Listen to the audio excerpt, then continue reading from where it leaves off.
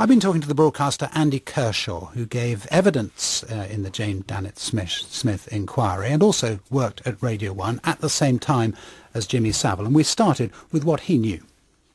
It was essentially, Justin, that in the time I was at Radio 1 and in those years in which I overlapped with Jimmy Savile, which was about 5 or 6 years there were rumours about his enthusiasm for sex with underage girls, which were not just persistent but consistent.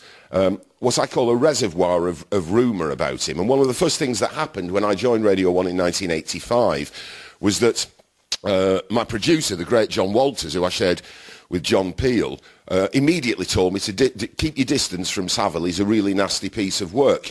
And I told Dame Janet, many of the stories that circulated,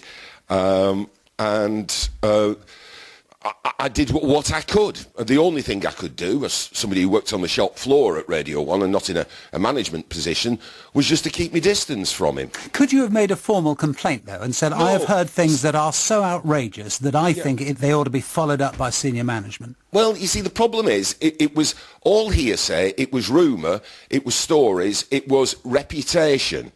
And you can't really go to the police or senior management and say, I've heard that Jimmy Savile's a child molester, or whatever you wanted to call him, because they'd say, where's your evidence? And that's the point that Dame Janet...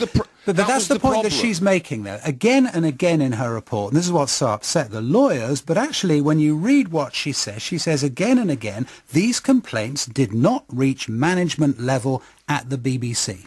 Well, that's a rather cute conclusion, if I... Well, it's true, isn't it? Well, how could people have worked within the BBC... well, let's put it another way. Dame Janet is asking us to believe that people at a certain level of management at the BBC and above, those in the loftier positions of management, had not heard the persistent and consistent rumours that everybody else who worked in the BBC, those, as I say, on the shop floor, had heard for years. And not just within the BBC, Justin. The Savile rumours were... everybody who worked in the wider media as well, and the entertainment business, had heard the rumours about Jimmy Savile.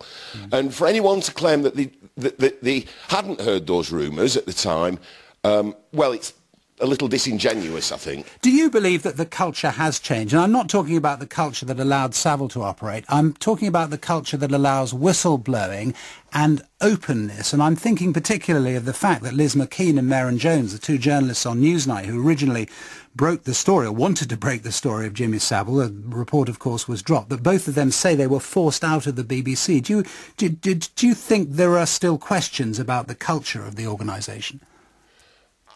I couldn't say really accurately because I'm not in there day in, day out. I tend to operate most of the time from home or all over the country.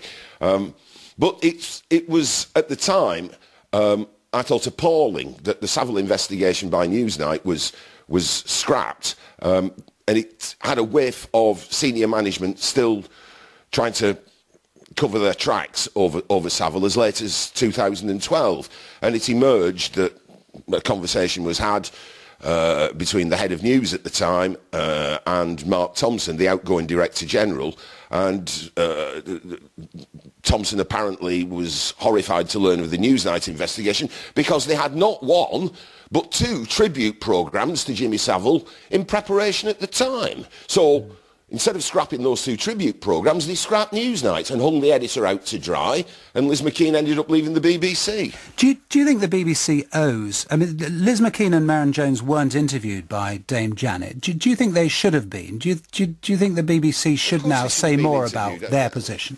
Of course they should have been interviewed by Dame Janet Smith. So it could have been properly explained why that Newsnight Jimmy Savile investigation wasn't screened. Why was there still a cover-up going on as late as 2012? I think a lot of it, Justin, probably arose out of embarrassment.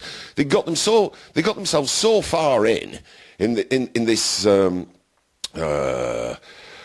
might you call it? Pretending that there'd been nothing amiss with Savile, that they had to keep maintaining that myth. Andy Kershaw, thanks for talking to us.